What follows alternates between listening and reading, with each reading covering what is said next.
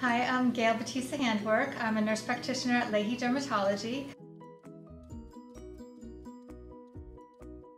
So myth number one is applying sunscreen before going out in the sun is enough.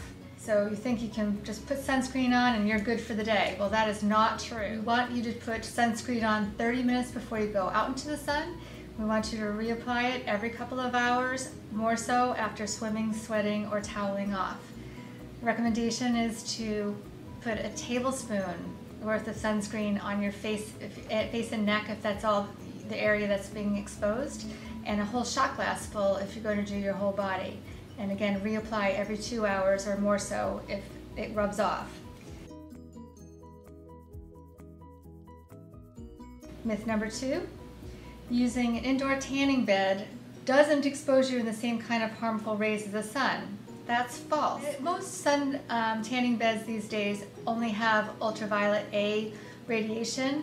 It's still burning your skin. Even though you may not see the redness of your skin, it is actually going deeper into the skin than UVB rays. So there's no safe tanning bed. Okay, myth number three, dark-skinned people are not at risk for cancer. This is also false.